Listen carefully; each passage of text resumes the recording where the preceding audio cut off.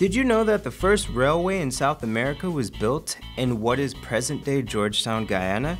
In fact, by the second half of the 20th century, a system of ferries and railroads ran the coastline from Parika at the mouth of the Essequibo River to New Amsterdam on the Berbice River.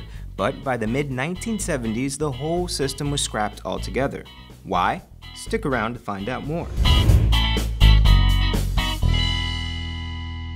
Greetings and welcome to another episode of For The Culture Guyana. Today we'll learn the story of the rise and fall of South America's first railroad, the East Coast Demerara Railway. But before we get into that, do us a favor, hit that subscribe button and give us a thumbs up. Valentine's Day 1837. Love was in the air, and so was the thought of rail transport in then the colony of British Guiana. An article published in the local newspaper, the Royal Gazette, first proposed the idea. It outlined several reasons for the investment, but the one that stuck out was, quote, the pressing need of the planter to substitute mechanical for manual labor. Well, in 1834, chattel slavery was abolished in the British Empire. With British Guiana being an agrarian colony built in a rainforest, there was a heavy reliance on the forced labor of captured Africans to maintain the colonial plantocracy in Guyana. Naturally, plantation owners were none too pleased about the order of emancipation. Fearing a backlash, the British Parliament gave monetary compensation for plantation owners across the British Empire and a 4-year period when recently emancipated Africans were required to stay on their respective plantations. With it having been a year and some change until the end of slavery light, that period, the planters were desperately seeking to find ways to minimize their reliance on manual labor for getting their goods to Georgetown. Because, you know, why pay a man a fair wage when you can just replace him with the machine, right?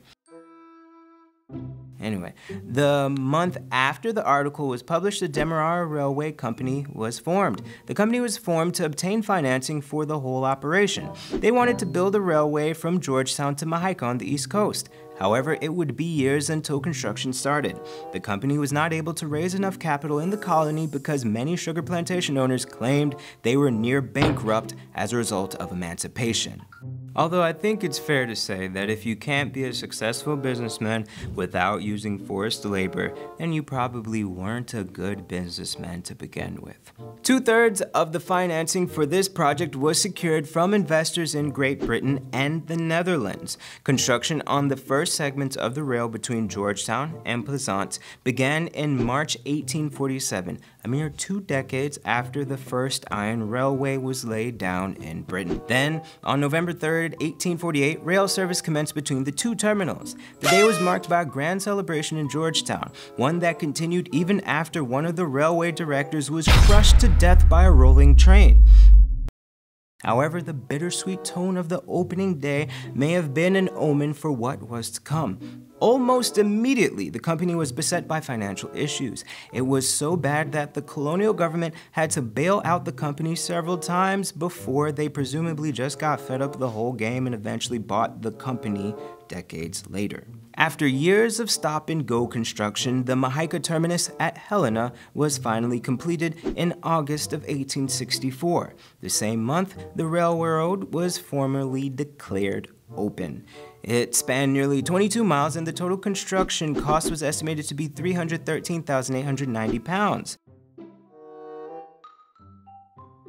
The railway was an instant hit for residents living on the line.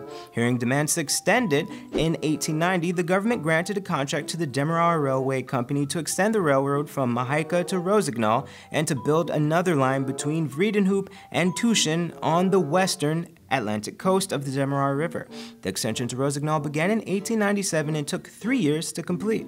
The terminus was the ferry docks on the west bank of the Berbice River. This facilitated an easy connection by ferry steamer to New Amsterdam and, as an extension, the plantations and villages in Berbice County. As for the railroad to the west of the capital, it was named the Demerara Essequibo Railway. The first section of the railway was laid down in 1900 between Vredenhoop and Greenwich Park, and later extended to Parika in 1914. The Demerara Railway Company was later sold to the government in 1922.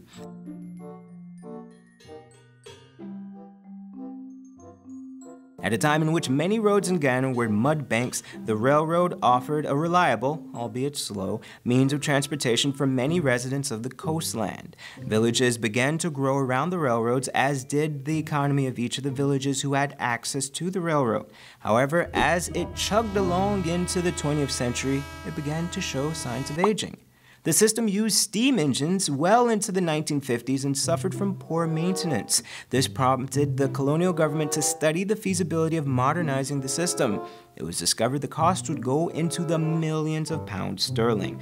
By 1965, the colonial government had already written off the upgrade as too expensive. After independence, the cost to maintain the system continued to rise. This increase coincided with the growth of roads in Guyana and relatively low international fuel prices. Finding the financial situation untenable, then Prime Minister of Guyana, Forbes Burnham, decided to close down the Georgetown-Rosignol line in 1972. Guyana's second rail line, the Demerara Essequibo Railroad, was closed down 2 years later in 1974. Interestingly enough, Burnham would regret the decision almost immediately, as the oil crisis began in October 1973. With the cost of oil now skyrocketing at that point, the country was then forced to contend with limited transportation on the roads to get to and fro. If you go looking for abandoned railways in Georgetown, you won't find them. They were dug up long ago. However, the embankment for the Demerara-Mahika line still exists. The majority of the length has been paved with asphalt. That road is called Railway Embankment. Rusting rail bridges can still be found silently spanning the Aberari and Mahika rivers. The Lamaha Street terminus in Georgetown is now being used as a depot for the Ministry of Public Infrastructure. It is one of the few surviving buildings of Guyana's railway era. However, the most indelible mark left was probably left on the childhood memories of many of Guyana's mature citizens. So that is the story of the first railroad in South America, the East Coast Demerara Railway. Do you have a topic we should feature in next week's episode? Let us know in the comments below. Also, be sure to like our page on Facebook for more great information on Guyana. Until then, do it for the culture.